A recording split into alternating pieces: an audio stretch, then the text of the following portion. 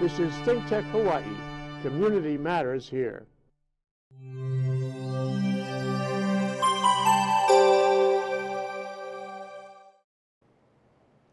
Welcome to Sister Power. I'm Sharon Yarbrough. In a life filled with meaning and accomplishment, Michelle Obama has emerged as one of the most iconic and compelling women of our era. As First Lady of the United States of America, the first African American to serve in that role, she helped create the most welcoming and inclusive White House in history, while also establishing herself as a powerful advocate for women and girls in the U.S. and around the world, dramatically changing the ways that families pursue healthier and more active lives, and standing with her husband as he led America through some of its most harrowing moments. Along the way, she showed us a few dance moves, crushed carpool karaoke, and raised two down-to-earth daughters under an unforgiving media glare. Sister Power's VIP guest today, Tadia Rice, founder of Tahare Association, Teacher Girl Change the World, and Kecia King, keynote speaker, educator, and mental health advocate. Aloha, ladies. Welcome. Aloha. Aloha. Aloha. Thanks for coming again, Tadia. My pleasure always.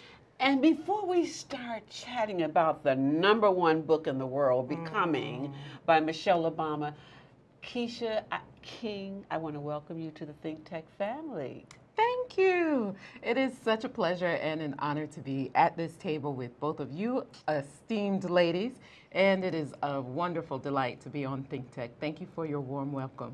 Oh, you're absolutely welcome. This is such an exciting time for us right now that we have the first African American woman, and her book is #1. #1 in the world. #1 in the world. In the world. And so let's talk about becoming. What does the idea of becoming mean to you? You know, I have thought about this, and just last night I was reflecting. If I were a young woman today, what would it mean to me? And I thought, you know, when I was in my 20s, I never thought I was becoming. I just was doing, being, trying, aspiring. I didn't realize what was happening to me. So then, of course, move into the 30s, and with each decade, it's really not until you hit about, for me, like 50s, where you say, wow, I have been becoming all this time. I will never actually be, I will always be becoming, transforming, the butterfly coming out of the cocoon with more colors in my wings, more iridescence, more sheen, more power to fly. So we may think we're not getting it, we may think we're failing, we may think we're not as successful as we aspire to be, but you know, that's all part of becoming. And Michelle talks about that in the book. You have to have failures in your life to be able to appreciate success. Yeah, that's how you learn. That's right. So it's okay. So my message to younger women would be, every day you are becoming. Be glad for the experience you're having. Don't ever think you're going to be it all. You don't want to be it all. You always want to be becoming. That's where the power lies. Kecia. Well, that was heavy, wasn't That it? was heavy. Sorry. That was heavy. Deep. I wish I would have went first. You know, Because I'm I'm glad I asked that the question. You decide. Come on. I just think becoming is a delight, just kind of delightful, because it's 2 words, 2 verbs, and we're looking at both of them saying, I am be, right? So I am, right? What you are right now is what you are, right? And then coming is something that hasn't fully happened yet, right? It's an action word that is always in the now. So for me, becoming is what I am right now and what is to come. And so I like the combination of the 2 of those because it gives you this essence of expectancy, right? And if I were to really describe how I personally feel about becoming, I would simply say that I am always expecting the great, right? Wherever I am right now, greater things are coming, right? Yes. And so I kind of feel like, especially as I read this book, that no matter where you are in life, be present. Be present in that moment, just be, right? And then you can be hopeful about what is to come. And I think that is what is so delightful about this book, is that there's always this sense of something is brewing that is not yet here, but it's coming. It's coming. And that gets me overly excited because I know whatever it is going to change, but what's coming is going to be even greater. I love that you highlighted hope. And I was reading something about Michelle when she was afraid to hope her husband could be president. She said when her husband appeared on the cover of Time with the headline, "Can Barack Obama be the next president?" she stated she had a hard time even looking at it. This is what she says: "I was doing what a lot of black folks do. We were afraid to hope," she said. "It's hard to believe that the country that oppressed you could one day be led by you." So hope is just, I love the fact that we are really now speaking to the younger generation. And so now they're growing up with seeing what we thought would never be. That's so true. I mean, can any of us ever forget the night that he won? I cried. Everybody was Oh, crying. we were jumping up and down. It was otherworldly in many ways because for those of the eldest of us, of the Yes. elders, you know, what they had been through, they were, many had been alive from slavery, children of slaves. And here to see this incredibly powerful, brilliant man and his beautiful wife, who was a descendant of slaves, to actually fulfill that American dream that nobody ever thought was going to happen. I never thought. I never thought, but boy, how fortunate and how lucky we were. Yeah. We were at the inaugurations. Oh, We were Yes. there. We were in it, of it, with it, being a part of history, I think, for so many millions of people that experienced that, whether it was TV or, you know, right there in DC, we were invested. We were invested in it. This was our country. And so there was a great pride, and this is America, this is our America. And let's just hope, thank you for hope, let's hope that this current time passes swiftly and that we have that optimism again, that this country can be what it was intended to be, democratic, a union with unity of diversity of peoples. Keep hope alive. And you know what is so exciting about the book too is that in just a few days we are having a first ever to happen in Hawaii, and it is going to be such an event, and I'm going to let you talk about that. Okay. But I just want to say that the overwhelming response we've gotten means that we likely have to do this royal tea that's coming up. We have to do it again and very soon. Sharon? Yes, well, please explain about the royal tea. I most certainly can. And as a matter of fact, we have the invite that we can share with everyone. It is Sunday, Standing on Her Shoulders. And listen again, there's hope again. My hope is that this book will inspire everyone to tap into their own journeys of becoming and to share their stories with one another. And this is what I love about sisterhood. And you know, when you go on her webpage, and I think we're almost sold out, but you can contact Tadia and I. We may have a seat left. We have 2 seats. Two seats, that's left. it. And it's going to be at the Kahala. You can see the Right. background Right. of Kahala. It's going to be at the veranda. And it's I'm a getting royal- calls right now. Okay. It's at the royalty service. And after we discussed it, my girlfriends were kind of rubbing it in my face. Oh, I'm going to the book signing. What about Hawaii? And I said, well, then I made a phone call, and then you go online, and then it says no event near Hawaii when you look at her book tour. So we thought about it, and I've done Sisters in Park Hawaii. We've done book signings for many, many years, and this is the first book signing that Sisters in Park Hawaii is having with no author.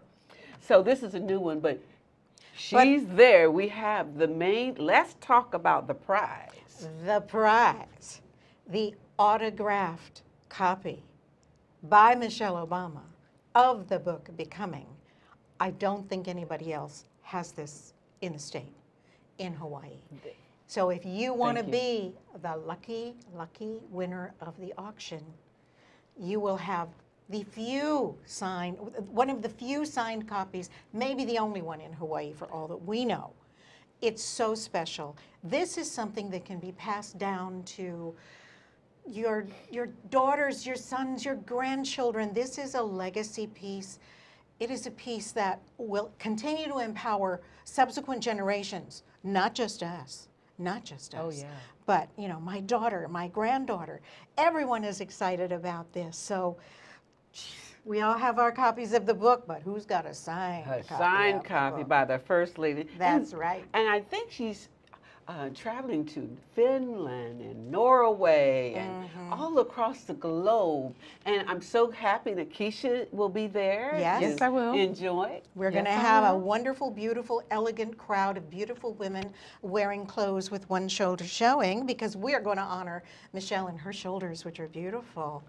And the wonderful thing is that, the Becoming book itself is not just a remarkable read. It is a symbol, being the best-selling book ever now in history, of the power of this individual. She is empowering others because she was empowered by her mother, empowered by her grandmother, empowered by her husband, empowered by her brother. So this is what standing on each other's shoulders is all about. We have to do that. We honor our kupuna. We stand on their shoulders just as the young ones will stand on ours. We owe this to them. Absolutely. Kecia, your thoughts. You and I had a wonderful conversation about the book, and you did bring out some very key points. So let's chat about that briefly. Sure. As I was reading, first of all, I both read the book and listened to it again on audiobooks, so that I could hear her voice and her emotion behind what she was saying. And I absolutely loved the book. I loved how it was written. I loved how it was segmented into the 3 parts. And I also fell in love with Michelle Obama all over again, primarily because of her vulnerability. And I think she was both authentically who she was and fully aware of what it's like to be an African American woman. And when you are an African American woman in the spotlight, as she was, thrust into the spotlight, she knew that she had to be twice as good to get half as much, and she talked about that in the book. And she was also very honest about the fact that she didn't necessarily want her husband to get into politics at all. I got you. And we're going to continue. We're going to take a short break, and we're going to come back and finish discussing Becoming. Awesome. This is ThinkTech Hawaii, raising public awareness. When I was growing up, I was among the 1 in 6 American kids who struggle with hunger. And hungry mornings make tired days. Grumpy days. That kind of days. But with the power of breakfast, the kids in your neighborhood can think big and be more. When we're not hungry for breakfast, we're hungry for more. More ideas. More dreams. More fun. When kids aren't hungry for breakfast, they can be hungry for more. Go to hungeris.org and lend your time or your voice to make breakfast happen for kids in your neighborhood. Aloha and mabuhay. My name is Emmy Ortega Anderson, inviting you to join us every Tuesday here on Pinoy Power Hawaii with ThinkTech Hawaii. We come to your home at 12 noon every Tuesday. We invite you to listen, watch, for our mission of empowerment. We aim to enrich, enlighten, educate, entertain, and we hope to empower. Again, maraming salamat po, mabuhay, and aloha. Welcome back to Sister Power, and I'm here with my special guests, Tadia Rice with Tahare Association, and Kecia King, the educator and mental health advocate. And we're discussing Becoming by Michelle Obama, the #1 book in the world. And what I'm getting excited about again, we'll mention, if you missed the first section, we're having a royalty service at the veranda at the Kahala, and we'll show a picture of the treats that you will see and taste and feel at the Kahala. There you are right there. Isn't it fabulous? Yes. What, royalty? We're dealing with royalty. Royalty at a royalty. At a royalty. And the beauty about this is we're doing exactly what Michelle said.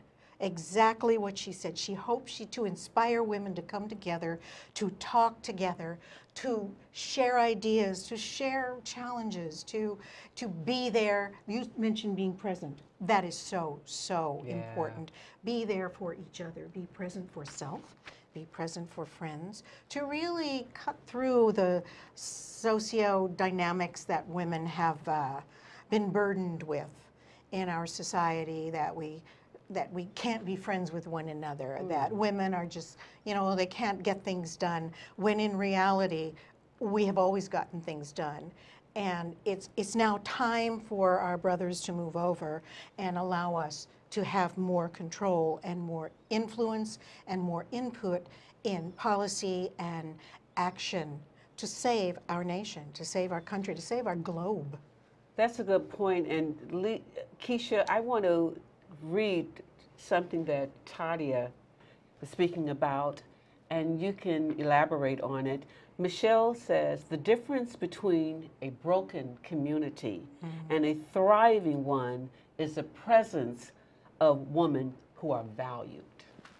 Yeah, I agree with that wholeheartedly. I think what she understands and that old proverb understands is that it takes all of us, right? Sisterhood. It takes sisterhood. Every person brings a different aspect and a different viewpoint and a way and manner of doing things that really helps the other.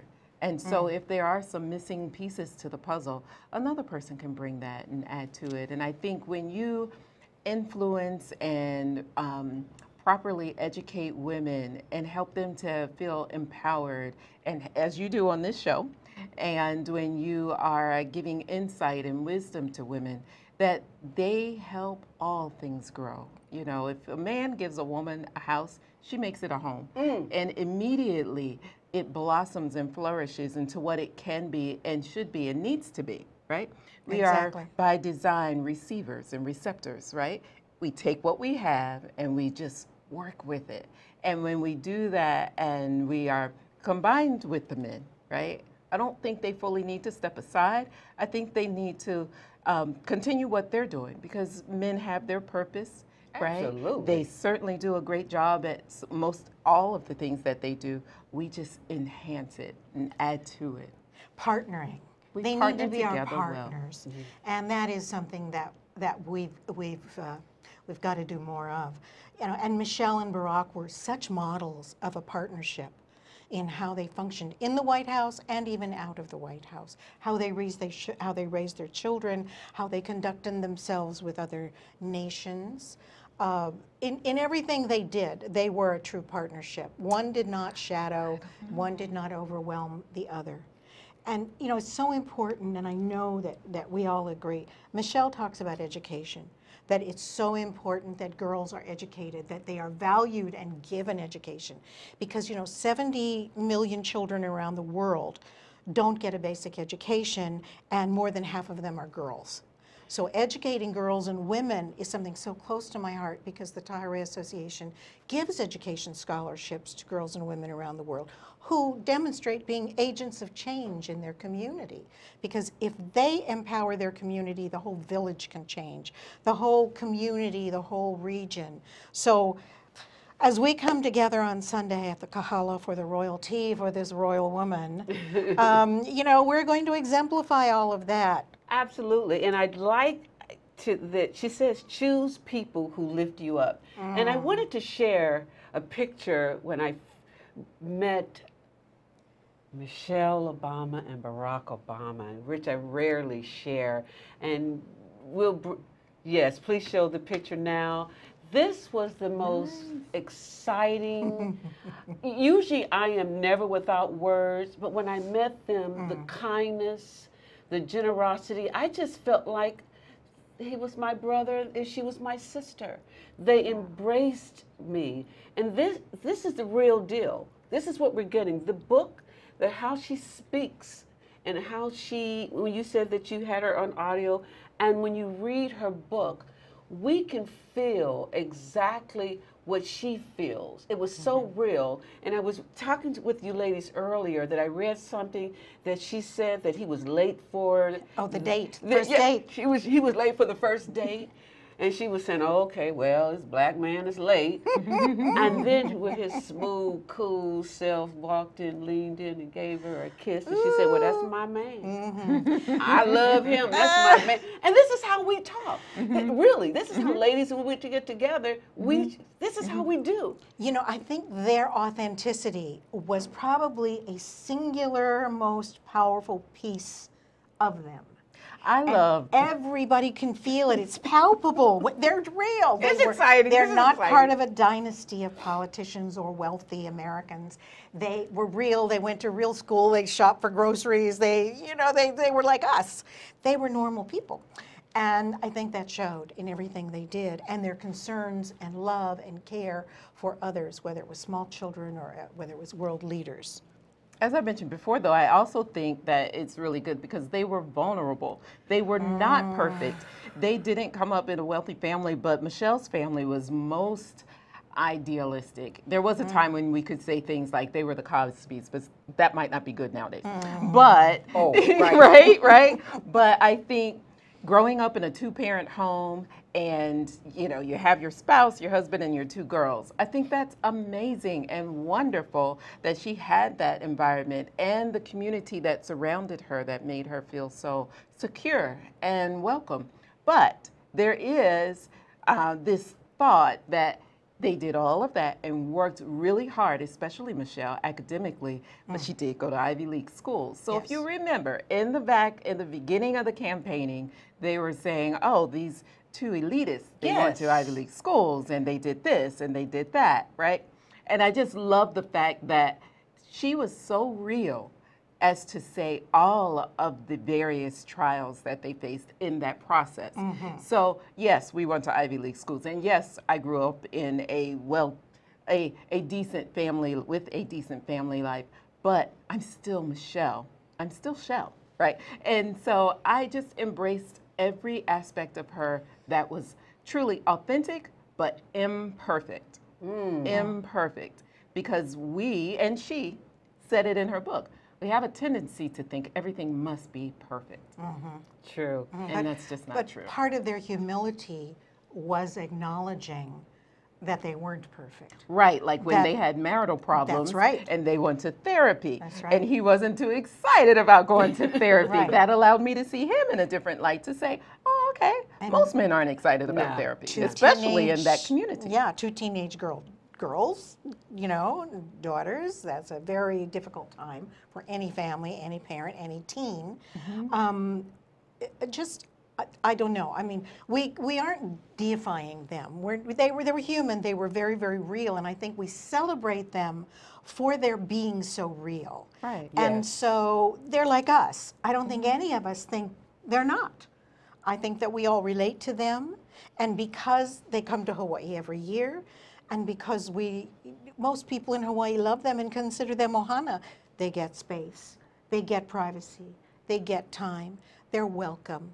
They're at home here because they come back every year. This is their comfort zone. And we should all be just so proud of that we can give them the aloha that they have given to others. Very well said. And I also like what she says, that we need to start focusing on what matters, on how we feel and how we feel about ourselves. And I think what her book is also stating is how she felt about herself from the beginning, coming from humble beginnings, to striving and working hard, and striving to, just a classy lady, being very gracious, and then also teaching her daughters under a microscope So we have to matter to ourselves first. If you don't love yourself, how can you love someone else? Exactly. And she stressed that women need to have a cadre of girlfriends. That Yes. our emotional support system comes from the girlfriends that we have, the loyalty that we've developed between a sistership with others. And so, you know, back to the royal tea, this is the beginning of developing sisterships with diverse women, with a group of women in Hawaii that are all shaker movers. I mean, there's going to be some incredibly dynamic women Yes. at this first royal tea, and I guess we have to start preparing for a second royal. They're asking for tea, a second one Yeah. because we So have stay limited tuned. space, and we'll Yeah. show you the invite once again at the Kahala. But I'm glad that you were talking about that, because she says, walk away from friendships that make you feel small and insecure, and seek out people who inspire you and support you. And what I like about, when I found out Kecia was on ThinkTech, immediately I reached out to you, and you immediately embraced me. Of course. And then I told Tadia about you, and she said, I can't wait to meet her. This is what sisterhood is all about. Indeed. That's right. Networking women together, it's not about business. You know, we think of networking as business. No, no. It's about dimensions of relationship. Sometimes it ends up with a material benefit, but that's not usually the drive. The drive is usually friendship, support. You know, Michelle says, I'm paraphrasing probably badly, but you know, if it doesn't serve you, if people don't serve you, serve your purpose, serve your values, serve who you are, don't bother. Don't bother. Don't bother. I like them because we're coming to a close. I mean, we can go on and on and on. And I like what you were saying. And so, Kecia, just give me your thoughts on, we only have a minute or so. So, Tadia, you take 30 seconds, and you take 30 seconds, and let's finish speaking about becoming. I think it's a wonderful book. I think if you've been under a rock and you don't have it, get it. Get it, right? But I also think that it just speaks to sisterhood, it speaks to humanity as a whole, and the future. There's so many things out that say the future is female. I don't disagree with that. On my Instagram page at Crossroads Traveler, I have a picture of two coins. One is a nickel, one is a dime. And the caption says, the size of your circle may decrease, but it increases in value. So a nickel is much larger looking than a dime, but it has less value. But when you close that circle and you have a smaller piece, it increased in value because of the dime. And so I would encourage everyone to do that, as I have done. All right? As we all have done. That is a great metaphor. Yeah. Can I use it? Yes. Thank you. That was great. We're going to borrow it because that's what women do. Yes. That is what women do. So I just want to thank Michelle Obama for allowing me to understand that I am becoming, and I will continue to celebrate in my becoming as I celebrate my sisters as we all become. Well, Sister Power, I want to thank you, Tadia Rice, and I want to thank you, Kecia King, for coming on Sister Power, discussing becoming. And out to Sister Power viewers, oceans of aloha, peace, blessings, love. I'm Sharon Yarbrough, your host, Sister Power. Aloha.